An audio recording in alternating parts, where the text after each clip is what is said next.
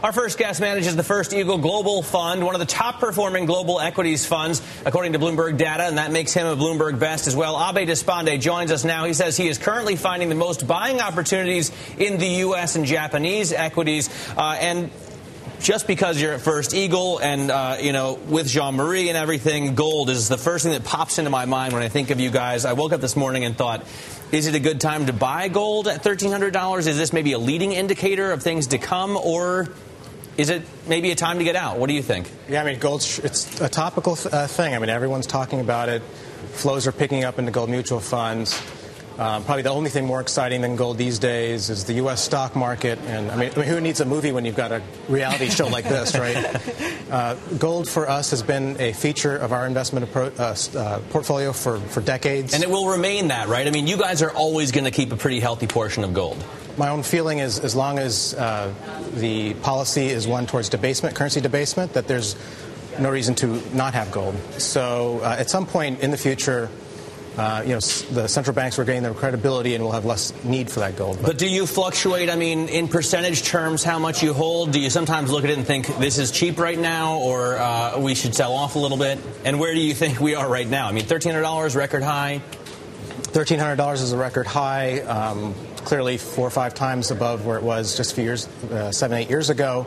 We have a gold fund, a First Eagle Gold Fund, which I co-manage with Rachel Benepe, which has annualized 25% a year for 10 years. And I look at that, it's a wow kind of thing, but I look at it and go, that can't go on forever, right?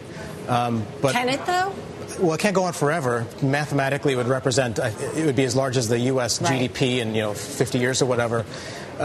So I think at some point there will be an end, but like I said, to me, the reason to own gold, it makes a lot of sense. The government policies are one towards government currency debasement, and that's not even just in the U.S., but around the world. So, but I mean, we're up, I think, what is it, the 10th year in a row or something like that on gold. I mean, that trend, that's a pretty strong trend line. You expect that strong trend line to continue over the next 5 to 10 years? In fact, we have no expectation.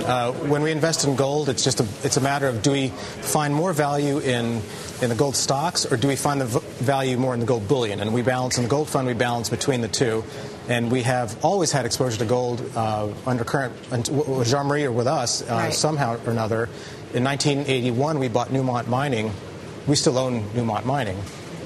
So I'd imagine it would be a feature of the funds for some time to come, but we have no real price target or value target. All right. So you like gold, and obviously that's a portion of your portfolio, but you own a fair amount of U.S. stocks. Does that mean you're bullish on the U.S. stock market at this point? It's an old saw. It's not a stock market, but a market of stocks, and it's a cliche. But for us, it's true. I mean, it's evident in the United States. It's most evident perhaps in Japan, where there are many people who would just not invest in that market because of the demographic situation. But we're able, because of that people just ignoring the entire market, we're able to pick up really good, high-quality businesses. And the United States, too, I mean, the holding period for a stock is something like 7 or 8 months. It's a very, very short-term focus in the stock market in the U.S., and we're long-term investors, and we can take advantage of that very short-term outlook and invest in businesses where we think that earnings power, the duration of the business is multi-year, multi-decade. And we've been able to find a few things. I mean, clearly, you're famous value investors, but how do you avoid getting stuck in a value trap? I mean, how do you avoid getting in so far way too early and then just holding a stagnant dog for years and years? Well, of course, that happens to all of us. Although I'll say there's no such thing as a value trap, there's only analytical errors. Usually a value trap is a stock that has gone down merely to match the decline in the intrinsic value. And if we had purchased that stock, misunderstanding the viability of the business, that's really our fault. We can't blame it on anyone else. And we've had on occasion situations like that, but I'm happy to say it's few and far between. Let's talk about I know you want to get away from naming individual stocks, but where do you find the most value? I mean, do you see it in certain industries? Do you see it are there more values in Japan than the U.S.? Are there more values in the U.S. than Europe? I'd say I can answer where we don't find the values. We don't find the values investing directly in emerging markets. We believe even though the Chinese markets are down 20%, they're still not cheap. Many Hong Kong-listed companies have direct exposure to the property and real estate or infrastructure bubble that we see is in China. So we don't want that exposure.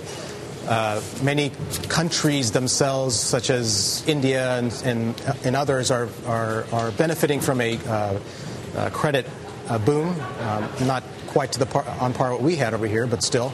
And it's elevated the stock prices, economic activity, and earnings basis. So we're sort of staying away from those areas. All right. Hey, Abhay, thanks so much for joining us. Abhay Deshpande, First Eagle Global Fund, the overseas fund, I think, top 3% over the past 5 years, and in the top 8% this year to date. We appreciate you joining us. Thank you. All right.